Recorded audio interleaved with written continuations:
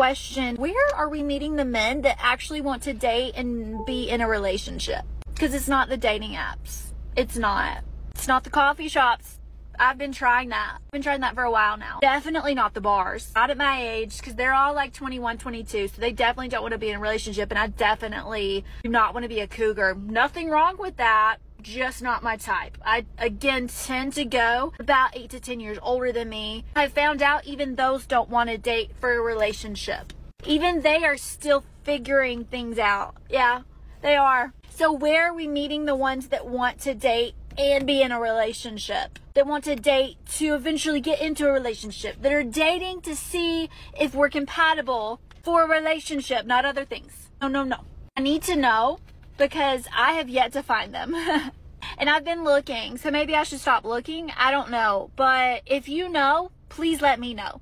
Help your girl out. Where are we meeting the good men? Where are we meeting the men that actually want to be in a real relationship? Let me know. You're not gonna like the answer. Where do you meet a good man? You don't. They chose to stay away from you and they made that choice a long time ago. Leave them alone. Where do you find a man who want to be in a relationship? You don't. They are already in relationships because they dated with a purpose. They didn't date it for fun. They didn't date it for hookups. They dated to find relationships and they got themselves into relationships. Leave those ones alone too.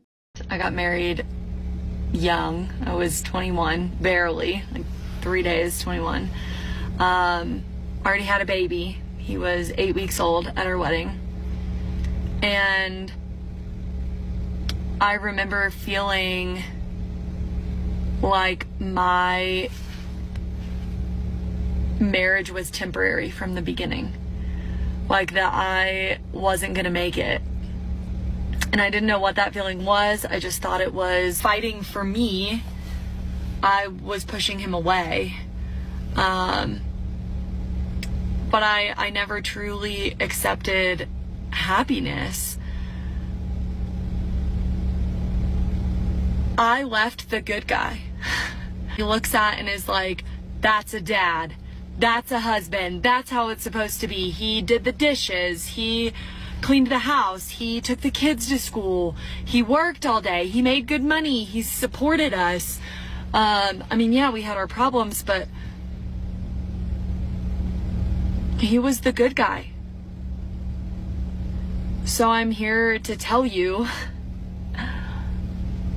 it's okay to leave the good guy. Why? What exactly makes it okay? Funny how the previous lunatic wanted a good guy and this one had one and she just threw him away. I'm sure she doesn't believe what she said at the end. It's okay to leave the good guy because she's now being ran through by every other guy who's never gonna take her seriously again, even more after they hear her story. It's okay to leave the good guy? I'm sure it is, because he's gonna get his life together once again, but you'll be crying after that good guy for the rest of your life, even if you don't want to admit it. Your Where Are All the Good Guys video is just a few years away.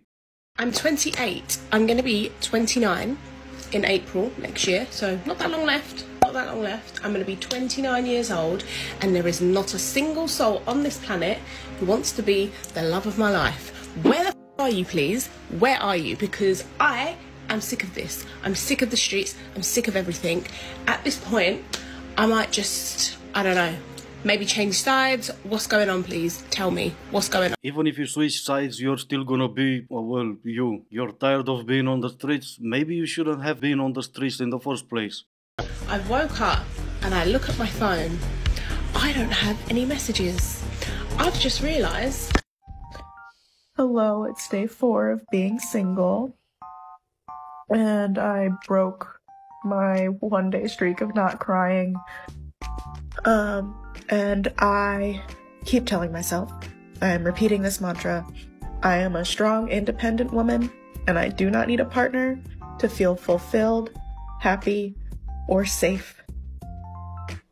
That's great, you go queen, that's amazing, that's awesome, good for you. And you can stop crying now, cause you could have fooled me. Funny how these days all the strong and independent are crying and the not so independent are happily married. It's Friday night, and the only one that I'm in bed with has a tail. I literally have no reason to be crying right now, but like, this boy messaged me saying he started talking to another girl and he was like, I don't basically said, like, I don't want to talk to you anymore, like, I just want to let you know. And I'm like, I kind of already knew, but, like, it still fucking hurts. But he told me he didn't want a relationship, so, like, why the fuck am I upset about it? But I think the thing that I'm upset about is, like, boys never pick me. I'm never the one that they want to have a relationship with. Because literally, I always talk to boys, and then they get in a relationship, like, not that long after. Like, you want a relationship, you just don't want it with me. And that hurts. You might want to go for relationships instead of hookups. That may help. That I'm done. I'm done with situationships, with guys who just use me because, they want to sleep with me, or they just, want to hook up with me, or something like that. I'm just very, very done. I'm done. I'm exhausted, guys. It hurts when men use manipulation to try to get you to trust them, to let your guard down, to get what they want from you. These people are masters at lying, switching it around, minimizing it. You've got to let go of the idea that you were stupid for falling for them. Is women want to be able to have casual without being traumatized every time. There is such thing as, like, treating somebody like a woman and having a basic amount of respect. Respect? What am I supposed to respect? You wanting to have casual hookups? All you have to do to sleep with a guy is you saying yes to him saying yo. Is that what I'm supposed to respect? Not in a million years. Tinder date, right? We meet outside, meet together. He looks at me up and down and goes, this isn't gonna work. So we get there and we meet in the parking lot. So he got a full view of me. He gets up, goes to the bathroom, comes back, throws down a $10 bill and walks out.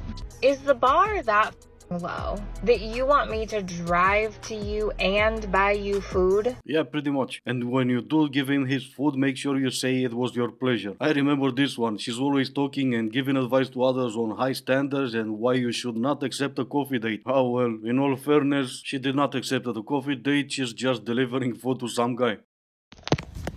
Dude, men are so... Like, I swear to fucking God, did they all go to Clown University? Are they all the mayor of Clowntown? Because I don't understand who taught these freaking bozos how to act and who brought them up. But I don't understand, because collectively as a whole, they're all idiots. There's not one better than the other, to be honest with you, in my experience. I've just seen a bunch of clown towns. I've had enough. Leave me alone. Sounds good to me, and leave you alone with it. I'm gonna switch this around a bit because this will be the end of the video. I'm gonna give fashion advice. Yeah, I've said it, I'm gonna give advice. Me. But still, it goes kind of like this. If you have two chins, wear a turtleneck. If you have two bellies underneath those two bellies that are visible, don't wear whatever you're wearing. Put on a sweater. But I am done for the day. Thank you all so much for watching. Stay safe, and I will see you in the next one.